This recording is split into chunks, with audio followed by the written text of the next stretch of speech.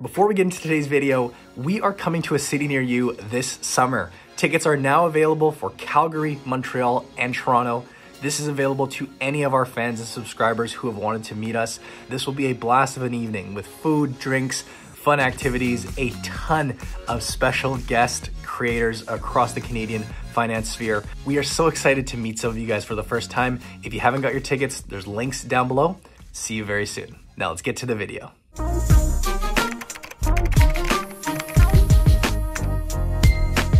So you're a Canadian that wants to buy US stocks. Luckily for you, this is an extremely straightforward thing to do, and today we're gonna be going over 5 simple methods on how to do that.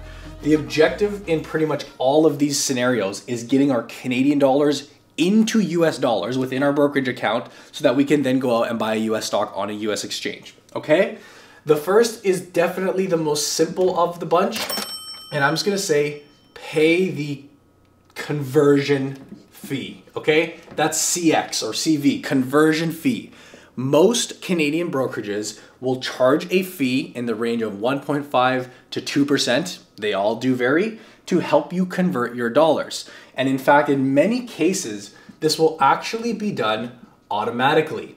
So I'll give you the example of with Questrade, which a lot of our viewers in Canada here may use.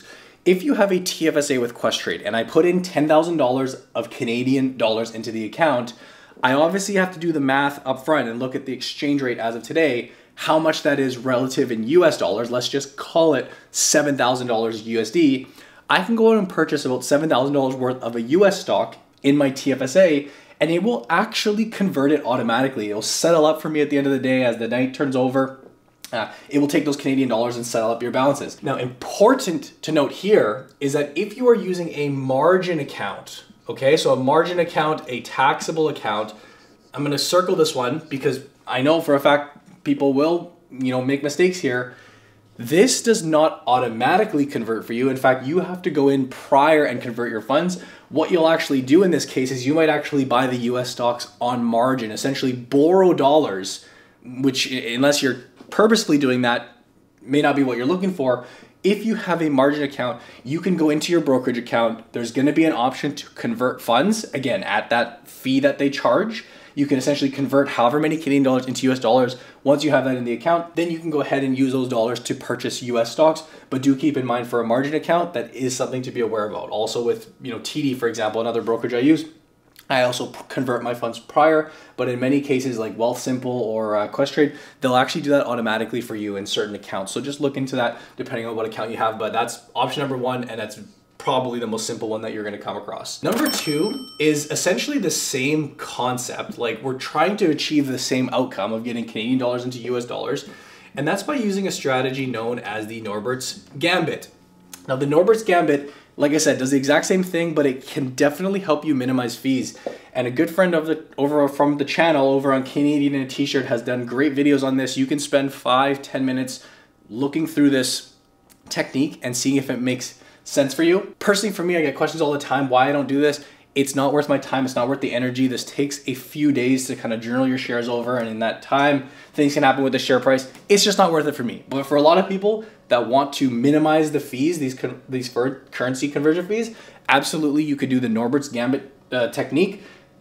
Get your dollars into the appropriate currency, and then simply go out and buy the stock. That's option number 2. Number 3, this is a newer one, but it is using what is known as a CDR, or a Canadian Depository Receipt. And I've done videos on CDRs. You may be familiar with ADRs, American Depository Receipts, but we do have Canadian Depository Receipts as well. I'll link a couple videos on the channel if you'd like to go check that out. What's unique about a CDR is it can essentially give you exposure to a US investment, but wrapped in a Canadian form. And an example is I actually own Costco CDR. So I own Costco in the CDR format. The ticker is COST.NE, I believe it is. These actually trade on the NEO exchange, which is a Canadian exchange. FYI, they trade in Canadian dollars, but they do give you exposure to the US investment. They do bake in a 0.6% hedging fee that is charged every year. That's part of the product. And again, you'd learn a lot more about this if you go watch that video, but there are many benefits to using a CDR. For example, if you look at a stock's share price, the actual stock on the American market, typically they're a bit higher. With a CDR, you'll see that often a fraction of the price. So with smaller dollar figures, you can invest. And of course, you're not really paying this conversion fee up front because you can go out and buy these in Canadian dollars, assuming you have the Canadian dollars in your account. CDRs are a really phenomenal option. When I get the question, what is my thoughts on CDRs? Do I like it? Do I not like it? I love them. Like I said, I own a CDR and I don't really have a preference. If you want to go buy the CDR version, you want to go buy the American ticker, as long as it's a good company, I think both options are really, really phenomenal. Number 4, this is using a US dollar account. Now again, it'll depend on what brokerage you're using, but to speak from my personal experience, for example, in my TD brokerage account, direct investing, I have a Canadian dollar account. I also have a US dollar account. And if you looked at my holdings, the US dollar account is where I buy all my US stocks. The Canadian dollar account is where I buy my Canadian stocks.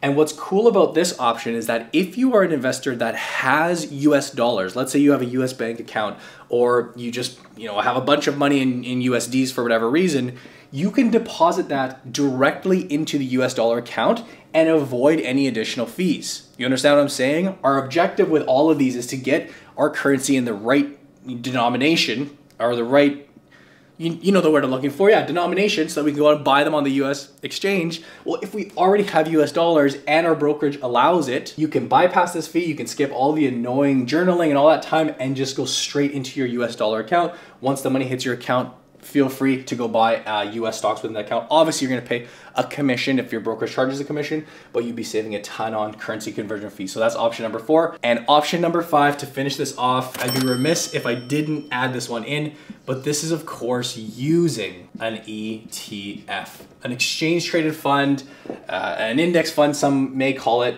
but there are a ton of amazing options for Canadians. A few to throw up as examples. You could buy VFV, you could buy VOO, you could buy XEQT. There are so many, literally jillions of different ETFs out there that will give you exposure to the US market. Many of them traded here on the Canadian market. You can go buy them on the US market. Obviously, that's your preference. I've also done videos on that if you guys want to go dig them up on the channel. But for most investors who are saying, I want this US exposure, how should I go about getting it? This is likely your best bet. On top of that, here in Canada as a bonus, most brokerages will not even charge you a commission when you purchase ETFs. This is a strategy that works so well for our investors. I know it doesn't feel maybe the same as going out and buying the stock directly, which again, we talked about for most of these options, but this is such a great way of getting that exposure via an ETF. Very, very hard to go wrong there.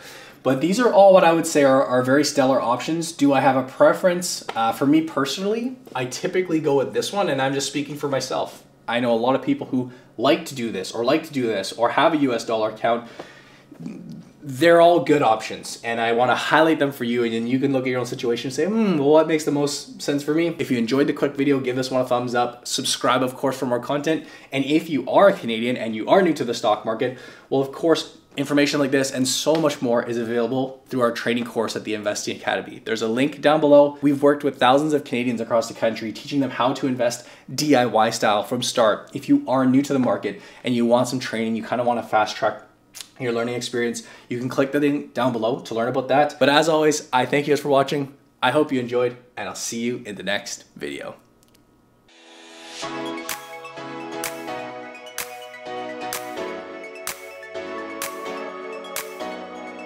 I mean, where can you even start?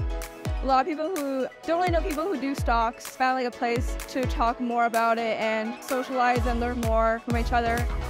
From different perspectives, different age groups, different experiences, from day trading to long-term investing. The app is one of the best places because we got 18,000 on the app, probably the most positive investing community you're going to find in Canada. I can see what other investors are investing because right now I'm new. It's not just restricted to just one age, there's everyone here from all walks of life. The biggest part about Blossom is the community. Met so many new people already. I like that you get to get ideas from other people. Come join Blossom. I mean, who knows, a little road trip to Calgary, boys, or what?